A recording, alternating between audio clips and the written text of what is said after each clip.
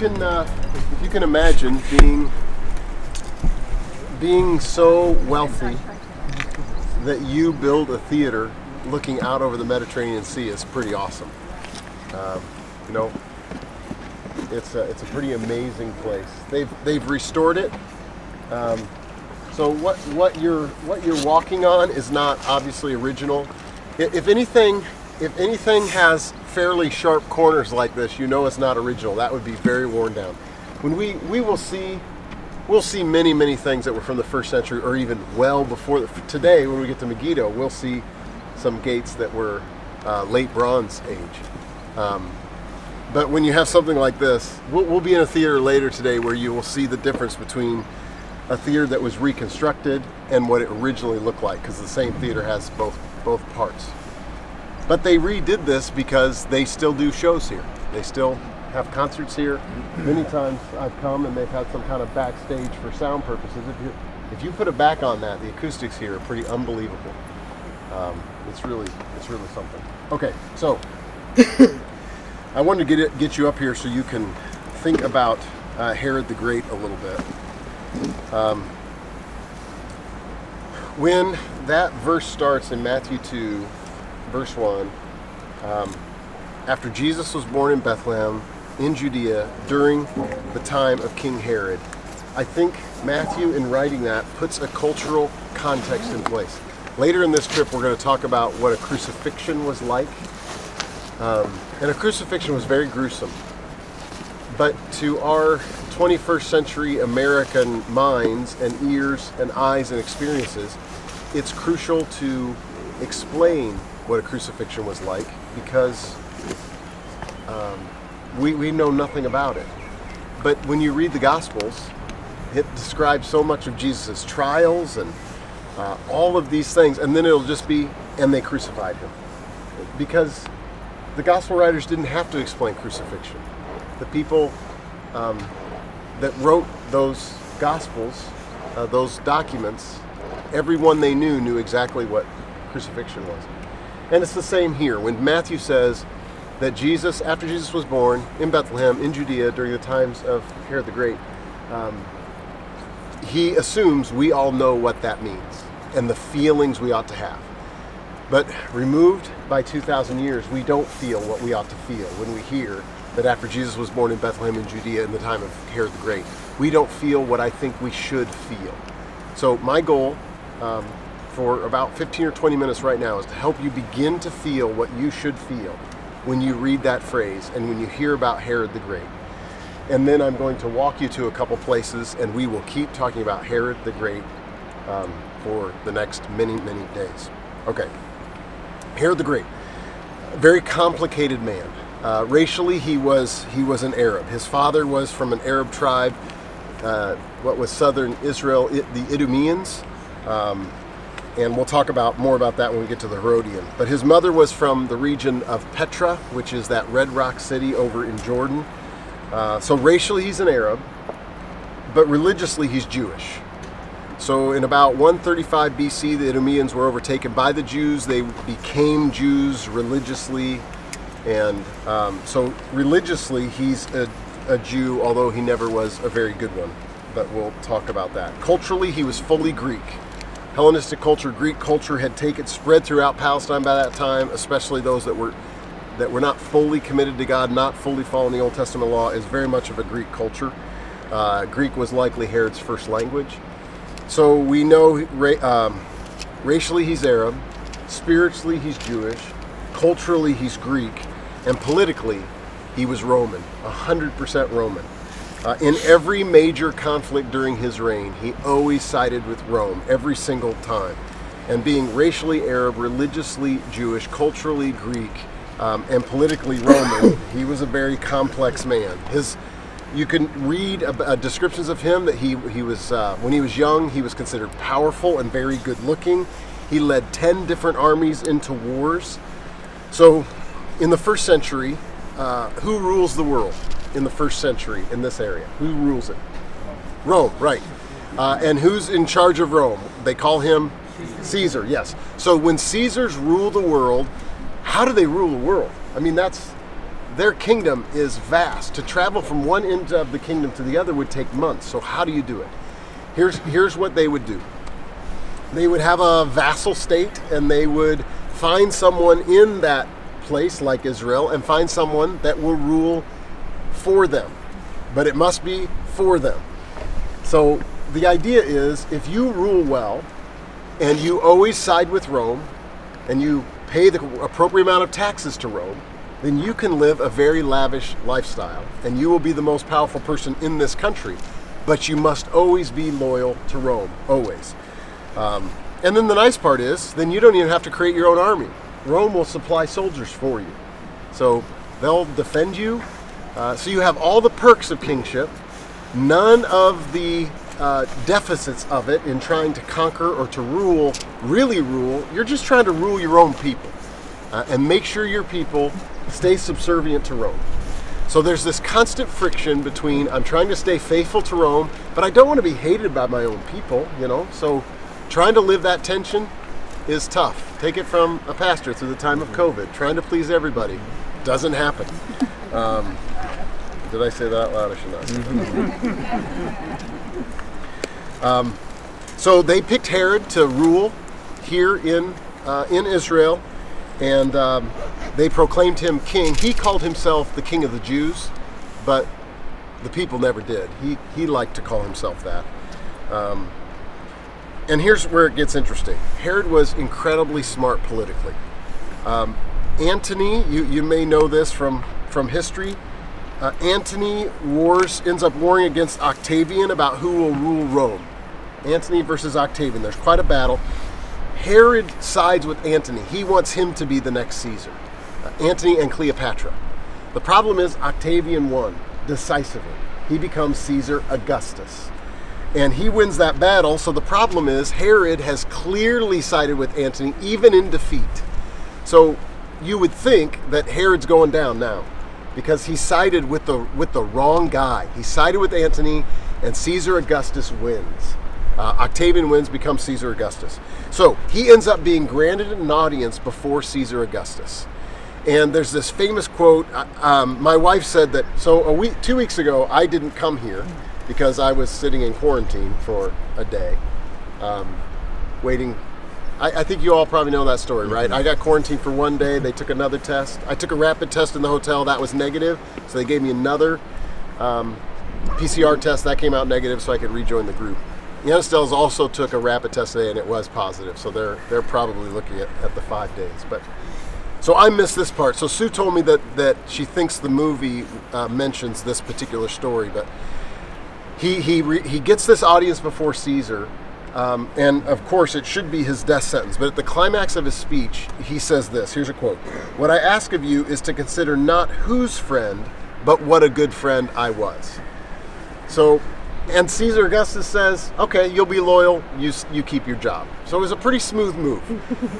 You take the wrong side and still end up on top. I don't get it, but it was actually a pretty brilliant move. That don't think about who I sided with. Think about, once I sided with them, I stayed with them no matter what. And basically now I will side with you. And it worked. So it secured his position. He was, the best word I can give you for Herod the Great is overkill. Just in everything, it was overkill. Well, look at this. We're sitting in a theater from ancient days that's looking over the Mediterranean Sea. Overkill with his family. He had 10 or 11 wives, depending on what you read, 43 children. Overkill in his cruelty. He killed a lot of people. To become the ruler of the area, he killed a lot of people, massacred a lot of people in Jerusalem, killed Jews throughout his reign who did not do what he wanted them to do. He showed overkill in his loyalty to Caesar. Again, he has to do that, he thinks, or he'll lose his position, which is true. So he builds statues to Caesar. He builds altars to Caesar, inscriptions all over to Caesar, including inscriptions that end up saying Caesar is God. Now you have a problem. There's two problems there. One, declaring Caesar to be God obviously is a huge problem when you're in Israel. What's the problem with building statues and all of that? Why is that a problem? Yeah, it's an idol. In fact, when we When we travel around, you'll see different mosaics on floors. We'll likely see some later at the end of today, depending on how much time we have in Sepphoris. But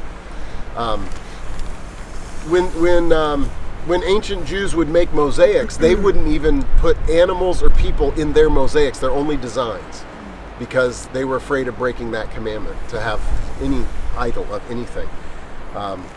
So he's not loved by the Jewish people. He shows overkill in his extravagance. This city was extravagant. In fact, Josephus wrote about this city in the Jewish Wars. Flavius Josephus he tended to exaggerate, and he's known for exaggeration. So before archaeologists discovered this city decades ago, the assumption was his incredible description of this city was Josephus. He's exaggerating. Then archaeologists discovered the city, and it was extravagant. It's an unbelievable city. Herod had many palaces. We're going to visit several of them on this trip. And he wanted to build one here on the Mediterranean Sea and called it Caesarea for Caesar. It took him 12 years to build this city, finished it just a handful of years before Jesus was born, finished it in 10 BC. Jesus was born somewhere between, 4 and 6 BC, somewhere in there. Herod wanted a state-of-the-art city. So this was marshy out here, and he rebuilt the coastline so that he could put the city right on the coastline. He drained the marshes. Again, naming it Caesarea for Caesar. He's saying, I'm building it for you. So yes, it's extravagant, but it's for you, Caesar. And how many times did Caesar ever visit here? Yeah, 0. Yeah, so who's it for? Herod. There's a palace. He literally put a palace on the water. You're going to see that, the remains of his palace. He doesn't want a palace next to the water. He wants it on the water. This is our friend King Herod. The largest harbor at the time was Athens, and it was a 60-acre harbor. So Herod the Great decided he wanted to do it larger. So he built a harbor that's 520 acres here. And this became the largest harbor in the world at the time. In fact, there was a floor he put in the bottom of the sea at the harbor. There's dives that people still do to go down and look at the work of Herod the Great. It's an engineering marvel. He created an underwater sewage system that the sewage would drain with the tides. Here's his biggest problem, and this is always the biggest problem in the ancient world: fresh water. We worry about, can I drink the water from the tap in Israel or not? They worried about, is there fresh water nearby? And the answer is no. So how do you build this massive city? And by the way, this would seat 4,000 or more, and the typical Roman standard, it's been said, was you tried to build a theater that would seat at least 10% of the city. He may have built this one larger. So this was a good-sized city, Caesarea, at the time. His source of water was perhaps about 8 miles away. So how do you get fresh water from 8 miles away from a spring? You build an aqueduct. And you are going to get a chance to walk under Herod the Great's aqueduct. After we get on the bus, we're going to go about a mile or 2 north and walk under his aqueduct. And you get a chance to go down to the sea if you'd like to. So he built this aqueduct it has a cover on it. The cover is not visible in most places. When we go to see the aqueduct, I'll point out there's a smaller aqueduct that still has the cover on it nearby. So he's going to bring fresh water into the city that way, and he got it done. All by gravity. It just dropped at just the right percentage and level that fresh water was flowing into the city. Everything was overkill. His pool that he had out here, by the way, the Mediterranean Sea has a higher salt content than the ocean, but not nearly as high as the Dead Sea. So he wanted a freshwater pool. So he builds a palace on the Mediterranean Sea with a freshwater pool in the salty Mediterranean Sea. This guy is overkill. And of course, it's all for Caesar, mind you. That's why he did it. This city was eventually trashed during the Jewish revolt. So we'll talk about the Jewish revolt quite a bit. The Jewish revolt happened in the late 60s. And about 80, 70, Titus, not the guy the book of the Bible was written to, but Titus, the Roman military general, comes. And this was the opulent city of Israel, so he crushed this city to the ground. And threw as much as he could of it into the Mediterranean Sea. But overkill. Everything's overkill. All these wives, all these children. He became suspicious of one of his wives, so he had her executed. He viewed his sons as a threat to his kingdom. He drowned one of his sons in a family pool because he was suspicious that he wanted to be king. He had two of his favorite sons strangled because he incorrectly believed they were plotting to take over his kingdom. He was a really paranoid dude. He was brilliant, he was brutal, he was paranoid.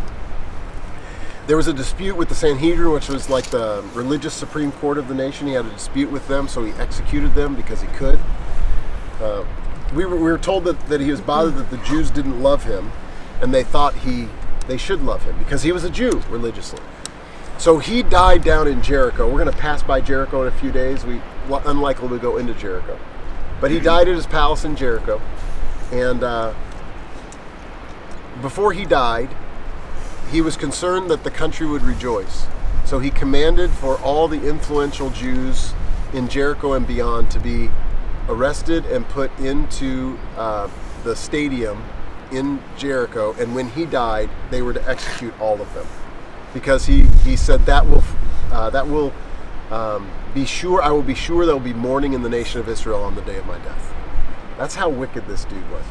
Now, thankfully, they didn't follow through on killing all of those people.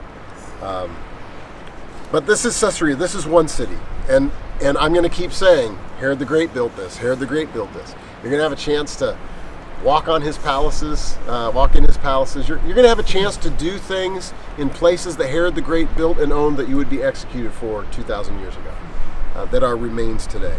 So how did you do all this? How do you build all these opulent, there's up to 15 palaces he had through the country? How do you build all that? Taxes. Yeah, slave labor too, but taxes is how you're going to pay for that labor. And so he taxed the people to death. You know, as you can see different numbers, but you know, maybe it's 50% of your fish went to Herod, 25 to 33% of your grain, and you'd fish all night, you get to port, and there's a tax collector wanting to collect. 50% for Herod, 25% for me, the tax collector, and you keep maybe this 25%. There's estimations of the taxation was somewhere between 75%, some say up to 90%. So you can imagine, we joked yesterday about there's 100% taxation on cars here. Well, just on income, it would have been very, very high, very debilitating. And why are you getting taxed so heavily by Herod? So that he can build a theater looking out on the Mediterranean Sea that you'll never enjoy and you couldn't afford to go to. And then you had, you know, if you're a Jew, you have these 12.5% goes to Caesar, 50% goes to Herod, and then there's Roman tribute tax and trade tax and temple tax and fair market tax and taxing your bread and your fish and your income and your property. There's these special, of course, then there's the offerings that God calls for that are from your own property that you have to give toward. It was terrible. People are losing their lands. People, they would have to sell their land to be able to make it, even though they'll get their land back at the year of Jubilee, but it was just, they're working day to day. Payment was not, you might get paid every week or every 2 weeks. They're paid on a daily basis so they could afford living. And why are you taxed? Why is your life so difficult? So Herod could live a life of opulence. You can understand why he wasn't loved. There's a story that one time he put an eagle going into the temple that represented Caesar, and just an insult to Jewish people that are going to worship God. And he puts this eagle on top of the arch going in. So some Jews went up and cut it down, and he found them, hunted them down, found them, and had them executed. So they didn't love him religiously, and they certainly didn't love him politically or economically. And so when Matthew says, after Jesus was born in Bethlehem, in Judea, during the time of Herod the Great, that should make you feel something. This is not some neutral king. This is someone who is an egomaniac that is out for his power, his pleasure, his glory, his honor, and possessions, and building his name for himself. And Matthew wants us to know that setting. And to this culture, Jesus shows up. We're going to talk about this today. I'm going to talk about it when we're in Jerusalem toward the end of the trip. But into that scene, a new king shows up. And a new king shows up on the scene. And as we travel around, I want you to remember this, that the reason Jesus wasn't well accepted was because they wanted someone to overthrow Herod the Great. And when Jesus made it clear he's not here for a political purpose, people lost interest in Jesus. But now, when Jesus is born, a new king is on the scene. You've been reduced to poverty. You're paying taxes. You're living on less and less and less, it feels like. Oppressors are oppressing more and more and more. You've lost your land. You're living hand to mouth. You're counting on getting hired the next day. And into this scene, whispers come through from Bethlehem to Jerusalem that a new king is on the scene. People are heavy in debt, paying incredible taxes, and Herod's building another palace. Herod lives in luxury off of your hard-earned money, off the backs of you and your family and your friends and your neighbors. And all of a sudden, whisper comes into the village, have you heard? A new king has been born. Herod's going down. Tomorrow or the next day, we'll start talking about, people will, 30 years later, saying, have you seen this guy in Capernaum? Have you seen what he's done? His reputation begins to spread. You've got to see this. There's hope that begins to spring. Imagine that hope. But as you know, the kingship of Jesus was not the kingship they expected. They wanted a kingship of property. He wants a kingship of the heart. His kingship of this land is coming later. He wants the kingship of his heart to start now. And people want a king of their land who will do what's best for them. They don't want a king of their heart that directs their life where he wants it to go. But be sure of this, and this is what I love about starting in Caesarea as we begin moving around the nation of Israel. By the way, we started kind of in the southwest. We're now going to be on the west side. We're going to go north. We're going to be on the northeast. We're going to come down the east side, be on the southeast side, and we'll end in Jerusalem because that's my favorite city in the world. But this, I think, might be my favorite day because we're here at the start to look at Herod the Great and say, who is he? And what I want you to think about as we walk through this, as you walk through the courtyard of his palace, as you look in his palace, and as later you begin to walk through other things he's built, including some of his palaces, that the kingdom of Herod is ancient history. He built a kingdom for himself, but now it's archaeological history. And Jesus never built a palace, but his kingdom still reigns. His kingdom still continues. His kingdom goes on. And our world continues to look for a local, temporary ruler who will give them what they want. And God is still going after the heart. And eventually, every kingdom of the world, every Herod of the world, eventually burns out and his kingdom dies. And the kingdom of Jesus just keeps going. And everywhere we go, the next week and a half, you're going to see remnants of Herod's power, of Rome's power. And just remind yourself of two things. They were looking for temporary relief, and Jesus had bigger things in mind. And secondly, the kingdom of Jesus is stronger than ever, and Herod's kingdom, the Roman kingdom, is left to history and it's left to archaeology. And that's Herod the Great. So as we go around, we'll point out some things. We're going to walk down together to his palace. I'm going to talk to you about some of the things that happened there at that palace and very near that palace. But if you want to grab some pictures, and I'll just take a slow walk over toward the palace, you can follow.